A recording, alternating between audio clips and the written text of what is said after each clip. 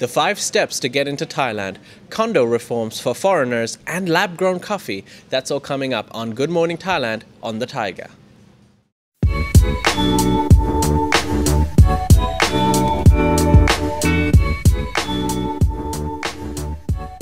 Hello and welcome to Good Morning Thailand. I'm Jay, this is Tim, and we're back with another episode. And I think you have to start with a bit of an apology. That's right. I do have to start with a bit of an apology for anyone who did catch our live episode mishap yesterday. Well, it wasn't meant to be live, but It wasn't, yes. But something happened. a wrong button was pressed, and unfortunately when we were warming up, the video went live, and some people got to see amazing facial expressions and some inappropriate language. Yes. Yeah. I have to say that my conduct was Perfect, yeah. So I apologize for any rude behavior and or off-screen images / sounds that people heard. Yes, Mr. Potty Mouth over here let fly a few times, so... Yes, it was a apologize for frustrating that. morning. Apologize for that. Anyways, we shall move on. We'll live and be better. Here we go. We've got a lot of topics today, Tim. Would you like to start off with the topics, or would you like to first admire the beautiful coffee we've been drinking today from Coffee Culture? Thank you, coffeeculture.asia. That's right. In these beautiful mugs, you can type in the code Thaiger for a 10% discount for your favorite flavor of coffee, whether it be Arabica, Robusta, organic, green tea, coffeeculture.asia. We've got some very exciting news too coming up regarding what we would call outside broadcasts, where we're not only taking this program, we're actually taking the entire YouTube channel to 2 locations, extremely prominent locations, which will be an opportunity for you to come and say hello, maybe throw things at Jay or remind him about his bad language. So that's announcement coming up very soon. Yes. But I was going to start by talking about the flooding. Okay, before we start Before we talking do about that, flooding, a quick shout out to Shaneo Traveller. Thank you, Shaneo Traveller, for being a Thaiger member and supporting us and supporting the channel. Is it Shane O. Traveller? I thought it was Shane O. Traveller, but I've heard you refer to him as Shaneo Traveller. Either way. Sure, he'll tell us. Thank you. So the flooding, now we thought all the flooding woes were gone. Yeah, so there's been 2 tropical storms that have come through during October. One sort of started at the end of September, and it was called Dayanmu.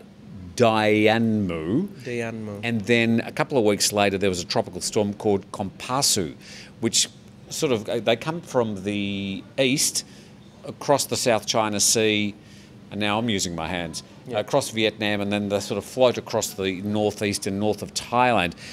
Now what's happened is that the runoff from all those storms and the fact that the government had to let some of the water out of its dams to compensate for the fact that the dams have been overflowing, there is still quite a lot of flooding in these areas. I'll just go through the areas very quickly with my boulderized Thai accent. Chayapum, Nakhon Ratchasima, Buriram, Sisaket, Nakhon Pathom. So some 14,000 families have been affected up there. And then a bit further sort of down, we've got Mahasarakam, we've got Suphanburi, Singburi, Angtong, Ayutthaya and Pathum Thani. Now those areas are just directly north of Bangkok.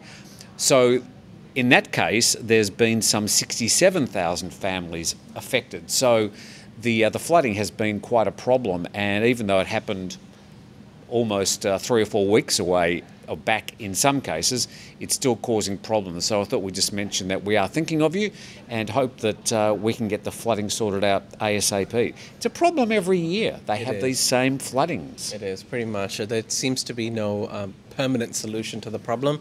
Every year they're alerted, they're warned that this is going to happen and that we're going to, fix the problem. Not fix the problem, but at least be able to deal with it in a better way. Unfortunately, as of right now and to date, there has been no proper solution to this problem. Because the rain will keep coming. There's no doubt about that. That's right. All right, let's move on to another topic for today, which is regarding condominiums and a little change to lure foreigners into the country to purchase and invest in real estate. This story was in the Bangkok Post, and I read it, and I was a bit surprised by some of the lines in it, some of the quotes. One of them from the Vice Chairman of the Board of Trade of Thailand.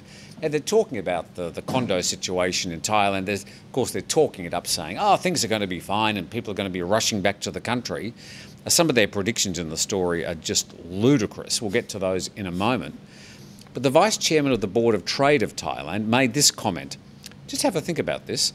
Thai people should not worry that allowing foreign property ownership was treasonous. Treasonous? Just wow. Have a think about that. Okay. Because Thai people can buy homes in many overseas countries, and those nations do not regard selling to foreigners as treason. Now, I was shocked to think that any Thai people would actually think that selling property to people overseas was treasonous.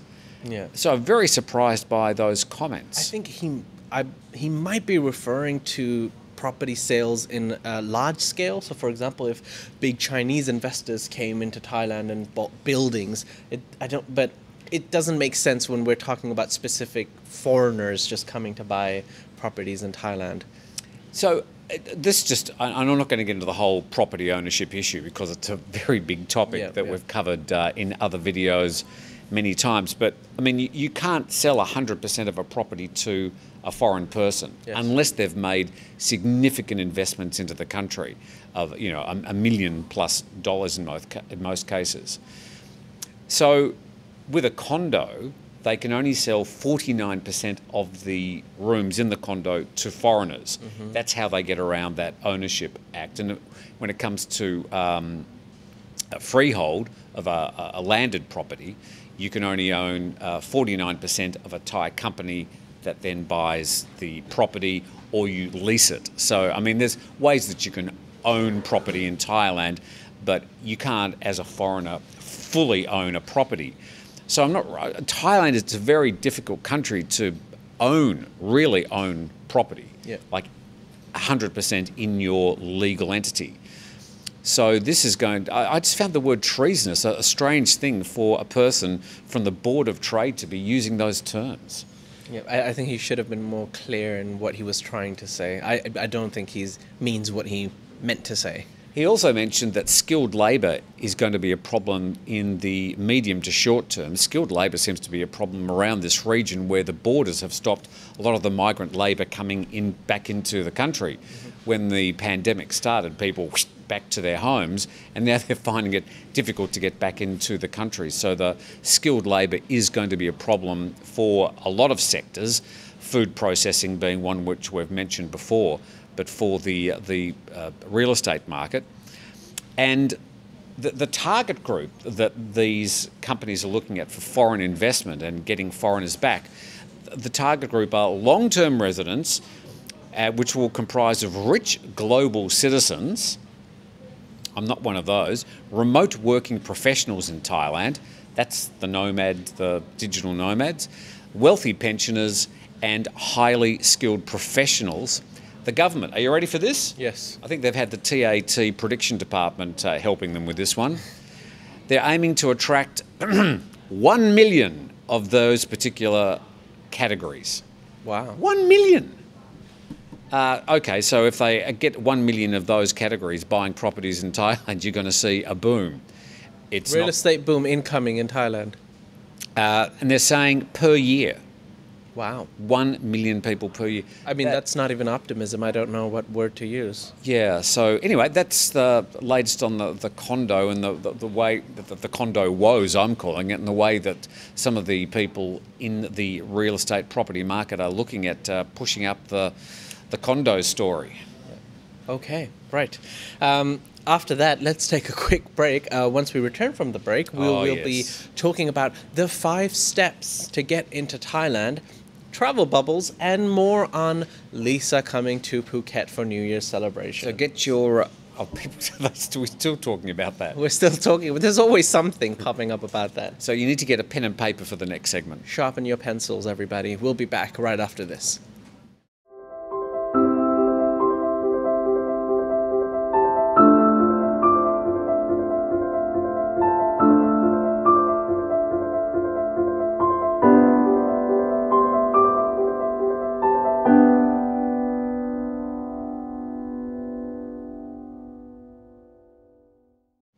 And welcome back to Good Morning Thailand. I'm Jade, this is Tim. It's now time to talk about the 5 steps you need to take while getting back in Thailand as a tourist once the country reopens. Better known as Tim and Potty Mouth Jay. That's right. What did your mother do when you swore? Did you have punishments? I wouldn't dare swear. I felt like I was a well-behaved kid. In my they family, instilled the fear of God in me. In my family, my mother was the potty mouth. Oh. All right, here we go. We've got some graphics for you this time, and here they are. Just give me So these are the steps that people will need to take if they want to come into Thailand. So step by step. That's right. We couldn't be more clear. Right. In amongst all the confusion. Yep. Let's start. Step 1, documents, documents, documents. Prepare your documents. Documents such as your passport, your Thai visa, if required, if you're not getting one on arrival, vaccination certificate required for the entry for sandbox programs and the test and go scheme, as well as insurance with a minimum coverage of $50,000, now reduced from $100,000, and a paid AQ or SHA plus hotel reservation which has been confirmed, including your RT-PCR test. Okay, for step 2, and this is the big one, you'll need to register at this website. And this is the one where you apply for your Thailand pass. So it's tp.consular.go.th. So that is where you apply for the Thailand pass, which replaces the old certificate of entry. And you'll need to do that at least 7 days before you travel. Then fill in your details, including the immigration forms, upload the required documents as described in Jay's step 1. Then you wait for the pre-approval of your vaccination certificate, and then you obtain the Thailand Pass QR code. Right. And then step 3, get a COVID-19 RT-PCR test 72 hours before departure, and please make sure it's negative, because if it's positive, that's not good. Now, step 4 in our 5-step process to re-enter Thailand, you'll need to have your Thailand Pass QR code and COVID-19 PCR test result checked by officials. This is when you sort of arrive at the airport. Yep. You'll need to pass through disease control and immigration checkpoints, sort of seeing people with PPE outfits spraying stuff on you. Undergo COVID-19 RT-PCR test at the airport or the hotel or the designated accommodation, and they'll tell you at the airport. In case of entry into the sandbox programs or the test and go scheme. And they're the ones where you've got to have the test when you arrive. That's right. So make sure you know which scheme you belong to. Oh, they'll tell you. Don't you worry about that. Right. And the final step would be undergo quarantine at your AQ hotel in case you belong to the AQ category. Proceed to your SHA Plus hotel in case you're entering the Sandbox program, or proceed to your AQ and SHA Plus hotel in case you're at the Test and Go scheme. Okay, so it all sounds a little bit complicated. Know your schemes. But we've got a graphic in the area under this video. It'll take you straight to that particular graphic from the Ministry of Foreign Affairs. And yeah, I mean, the steps are there. They're all printed out for you. So there's more information about that at thethaiger.com as well. And we're doing our best to try and keep you up to date with all these little details which will make it easier for you to come back to the country. It sounds quite cumbersome, but really in reality it's not that complicated. But there will be people out there. There will be people out there. Be assured. Who will say, I'm not coming back until I can get a stamp on my visa on arrival. And Better then go to Vietnam. Yeah, and then go straight to Cambodia. Go straight to a bar. That's right. So for those people, I'm sorry, it's just not going to be that easy for you at the moment. Right. All right. Talking about traveling and entering, let's talk about travel bubbles. Now, Tim, the คุณสุทธิพงษ์เพื่อนพิภพ the president of the Thai Travel Agents Association, What was his name again? Kun Suthipong Phuen Pipop. Okay. That's right. Who is, once again, the president of the Thai Travel Agents Association, or the TTAA. They love names with T, don't they? Well, T for Thailand. It makes sense, in there, but yes. so. Said the November 1 reopening scheme without quarantine and area restrictions for 46 countries will also help Thais. Now, we keep talking about tourists coming into Thailand, re-entry into Thailand, here are the 5 steps, but we keep forgetting that Thai people like to travel as well. Of course. And if there are travel bubbles, and once the countries reopen, Thai people will be able to travel and re-enter without quarantine. So that gives a boom for Thai people and a chance for them to travel as well. And expats as well. I mean, That's last correct. weekend I was sitting down working out how I could go for a trip outside the country and come back maybe in the next couple of weeks. Yep. I haven't told you about that yet. Oh. But Right. Tour operators are also excited to sell packages to expats and Thai people living in Thailand to go abroad, to go on these travel excursions, leisure holidays, work holidays, whatever you want to call it. And the president has come out to say that, we need to create travel bubbles to make it easy, because it doesn't make sense that Thailand is opened, but the places that these people are traveling to, they'd have to do quarantine there. And if they're moving from there, then they'd have to do another quarantine. And that's just going to create a lot of problems for people. So he's urging countries to come together and create a travel bubble so that people from Thailand can go to for example, Japan, and once they arrive in Japan, they don't have to do a quarantine, and people coming from Japan don't have to do a quarantine in Thailand, and therefore it's beneficial for both nationalities. so yeah, quarantine-free travel bubbles are the big ticket. But I think they've been talking about travel bubbles with 50 different countries Yes. in the past 18 months. I don't think any of them actually happened. Yeah.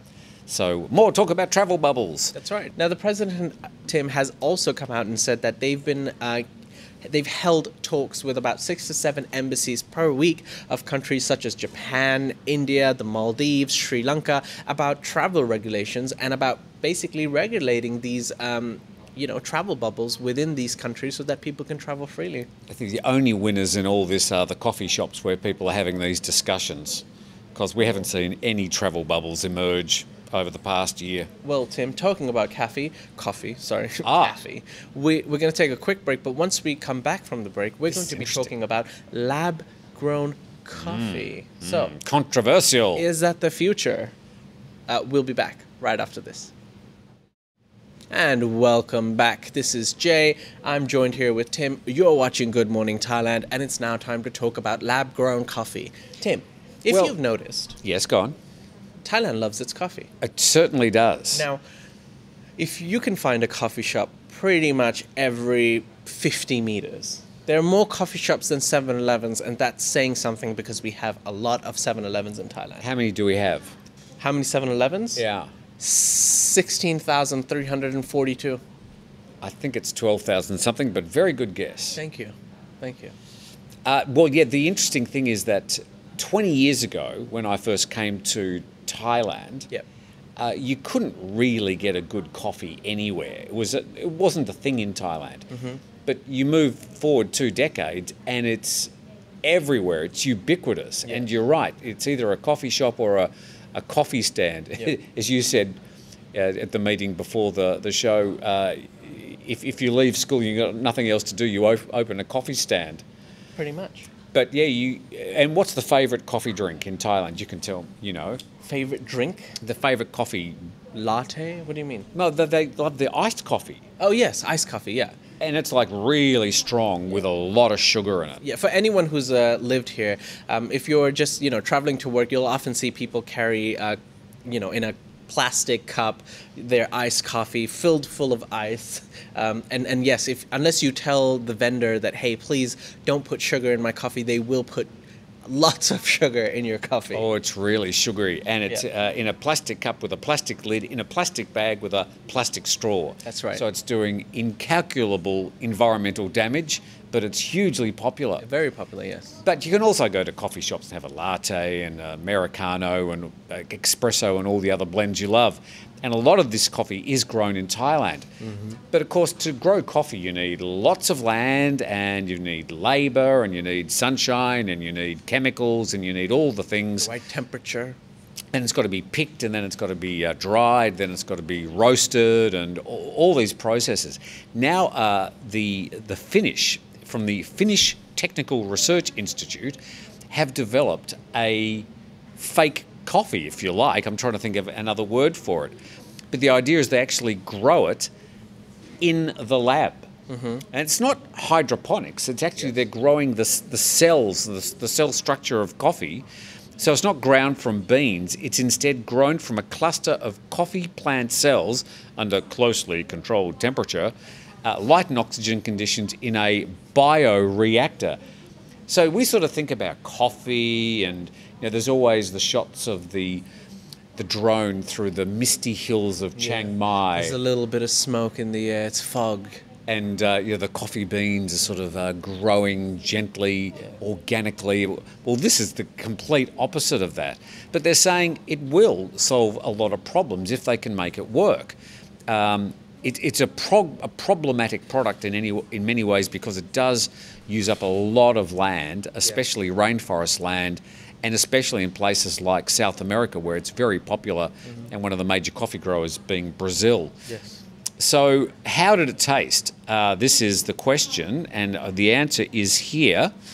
They are doing testing of the taste of this lab-grown coffee, and they say it tastes, that they're allowed to taste and spit, but they're not allowed to swallow it at the moment.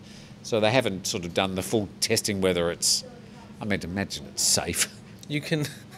What? You're not allowed to swallow the coffee? Well, not yet. This is lab tests. Okay, why is this news then? Because they're testing it. This is the future of coffee. The future of coffee. Maybe. Compared to regular coffee, they say the cellular coffee is less bitter, which may be due to a slightly lower caffeine content, and it has a bit more fruitiness. But why? Why would anyone drink this?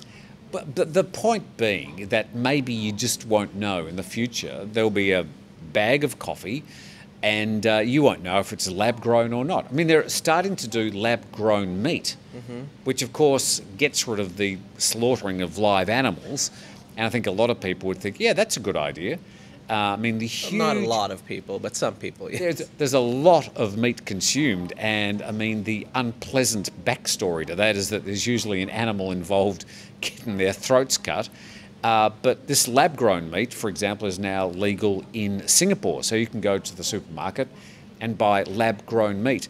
And there's obviously a future in these lab-grown products because there's going to be a shortage of land and there's going to be impact from the change in the climate. Right. Well, I tell you what, Tim, nothing beats a good roast of coffee, and you can find your roast of coffee at coffeeculture.asia. Nice segue, Jay, as I get out the taster. That's right. Test tasters. And if you don't know what coffee you like, you can actually buy their tasting kit where you can taste different blends of coffee and then basically figure out what you like and get a 10% discount at checkout with using the code Thaiger. And can I say that this coffee was grown in the misty hills of some beautiful Thai location with Chiang Rai, all over Thailand, with handsome and pretty migrant workers toiling away, picking the beans one by one. Right, coffeeculture.asia. All right, let's move on to the last topic, which is Lisa to Phuket. Now, we're not talking about Lisa Shelley or Butcher Lisa. We're talking about, now they were talking about the event being held on Saracen Bridge. We spoke about this on yesterday's episode. We showed a picture of Saracen Bridge, which is the bridge that connects basically Phuket to The mainland. the mainland. And the event was going to be held there. We were talking about how is this possible? Where are the people going to stand? Now, one of the officials of the Hotels Association, I believe, has come out and said that the event will not actually take place at Saracen Bridge. So they have come to their senses a little bit and said that because the venue is small, a larger place that can accommodate at least 20,000 people will be chosen instead. They have not confirmed what place yet, so stay tuned for that important information, and you can keep up to date at thethaiger.com. 8 weeks to go, and they don't have a location. Yes. They definitely don't have Lisa at the moment, and they maybe have Andrea Bocelli. Yes. Maybe. This has been confirmed. TAT. Apparently it's been confirmed, so if he doesn't turn up, TAT. Right. Anyways, we hope he turns up. That's it. That's all the topics for today. Anything else to add? No, we certainly have some interesting comments in Thaiger Bites, though. So click on that when it comes up later today. Some very interesting comments from yesterday's programs. All right. All our programs. All our programs. All right. That's it for today then. Can I say that on the other side of this backdrop, you may be surprised that isn't real. We've got our Thai YouTube channel Yes. who do their stuff. So a lot of what we do in Thai language as well. And so if you are Thai and you want to hear the news and have a few giggles with Bai Toi and learn about celebrity news and different cultural things, the Thaiger do their YouTube stuff as well. It's sort of new. It's in the early stages, but Thaiger is growing in all sorts of different directions. Yeah, support our Thaiger Thai YouTube channel. And they don't swear when they are doing their programs. Yes, so I've been told. All right, that's it. That's all we have for today. We hope you enjoyed today's show. If you have any comments or feedback, please leave them in the comment section below or on Instagram, Facebook, or the Thaiger Talk forum on our website. Thank you, Tim. Thank you. Thank you, Shai, behind the buttons, and thank you, viewers, for watching the show. We'll see you tomorrow.